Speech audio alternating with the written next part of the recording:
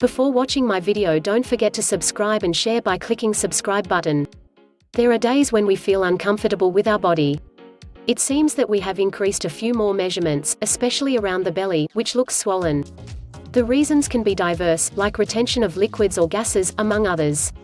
If you feel this is the case for you, you may find the solution in some of the 6 tricks to avoid bloating that we have for you. 1. Avoid bread and confectionery sweets. Carbohydrates such as white bread, rice, cookies, as well as cakes and other sweets contain gluten and yeast, which cause digestion to become slow and make you feel heavy. It is best to eat baked pastry moderately and occasionally.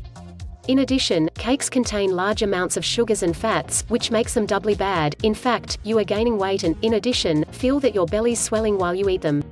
2. Sleep enough and avoid constipation. During your nocturnal rest, your bowel functions normalize. That is why it is important to rest for 8 hours, since many times the constipation is caused by stress, which is released when we sleep. Sleep well, free yourself from constipation, and this will result in less swelling. 3. Do not swallow air, and say goodbye to chewing gum. In addition to your high sugar level that will make you gain weight, chewing gum or sucking candies will fill you with gas. The same goes for drinking sorbet or eating fast. These habits cause swelling. Better to put them aside and feel comfortable without unnecessary swellings. 4. Drink plenty of water and avoid fluid retention. Water cleanses your body and helps balance hormones that are not working well and cause fluid retention, which often makes us feel bloated. In addition, drinking several glasses of water during the day will help detoxify your body and, indirectly, lose weight. Of course, do not drink too much water before bed or you will have to get up to go to the bathroom during the night.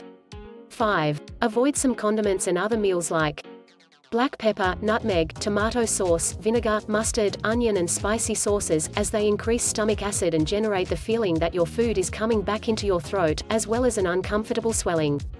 On the other hand, consuming fiber is good, but it is also a double-edged sword, as it helps regulate intestinal transit and prevents abdominal swelling, yet ingesting large amounts can cause flatulence and an upset stomach.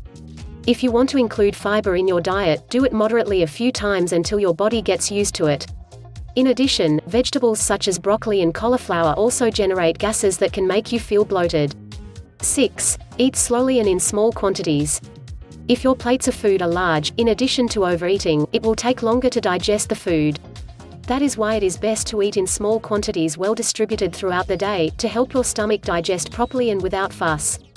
In addition, nutritionists recommend eating 5 times a day in order to have the feeling of satiety and not to munch on sweets or other snacks.